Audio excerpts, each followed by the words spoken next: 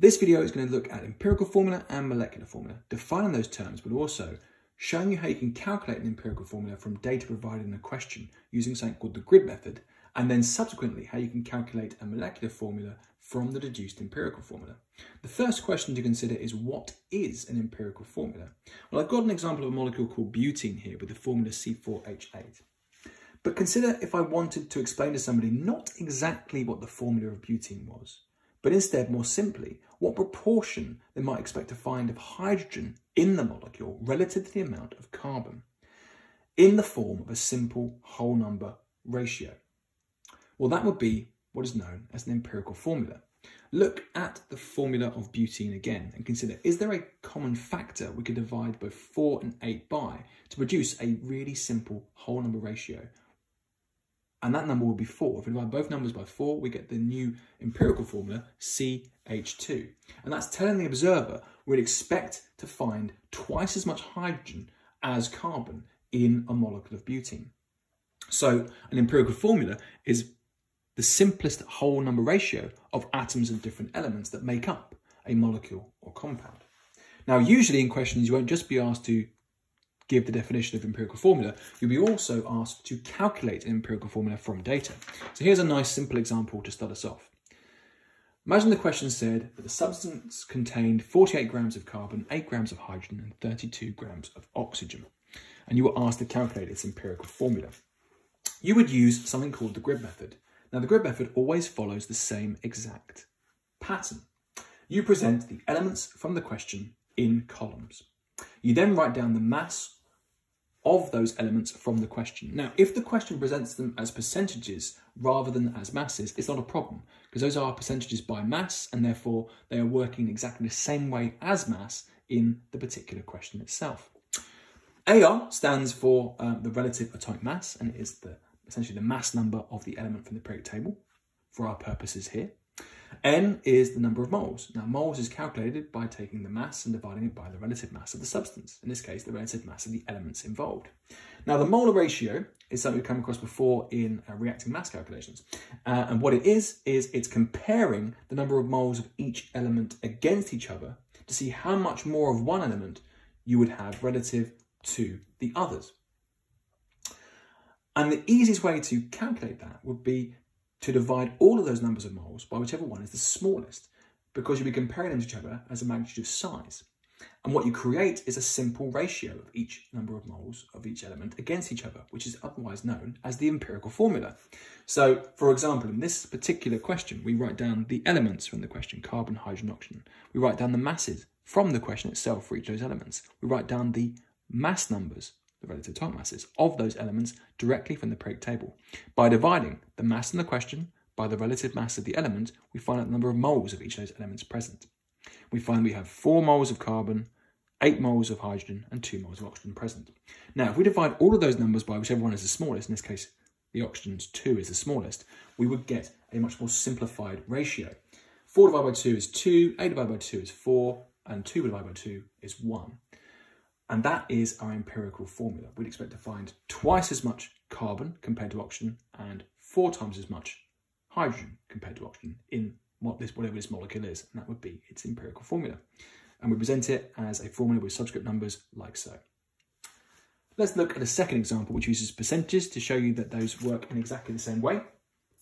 So a compound contains 33.3% sodium, 20.3% nitrogen and 46.4% oxygen. Calculate the empirical formula. Exactly the same grid method is employed here. So the elements in the question are written down in columns. The percentage is written down as a number from the question because it's percentage by mass and is therefore working in exactly the same way as mass would in these particular questions. Don't worry about it, just write down the number.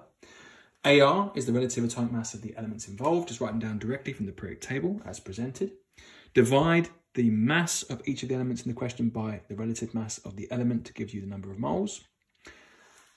If the number of moles is a long answer in your calculator, just give it to 3 significant figures in your working to give you a high level of precision, but not having to write 2 numbers down. Now we can see that 1.45 is the smallest number of moles, so we divide all the number of moles presented by whichever one is the smallest, in this case 1.45. We get the simplest ratio of each number of moles of each element against each other, which is 1, 1, and 2. Present that as a formula with subscript numbers, and our empirical formula becomes NaNO2. So again, the grid method works every single time for these questions. Now, I want to look at one more example after explaining what molecular formula stands for. So a molecular formula, very simply, is the actual number of atoms of different elements that make up a molecular compound. So here I have a molecule of butane. This is a displayed formula with all the bonds shown. But if I want to represent it in a very simplified form, I simply write how many carbons and how many hydrogens there are in this particular molecule. There are 4 carbons and 10 hydrogens. So a nice definition is, for a molecular formula, is a chemical formula that states the total number of atoms of different elements found within a particular molecule or compound. So here is my final question, which has essentially every single trap and aspect of empirical formula presented. So imagine the question first, looked like this. An oxide of phosphorus is 56.4% phosphorus by mass, and the relative molecular mass of the entire molecule is 220. You're asked to calculate the empirical formula, and then from that deduce its molecular formula. So this is a great question because it brings in lots of different aspects.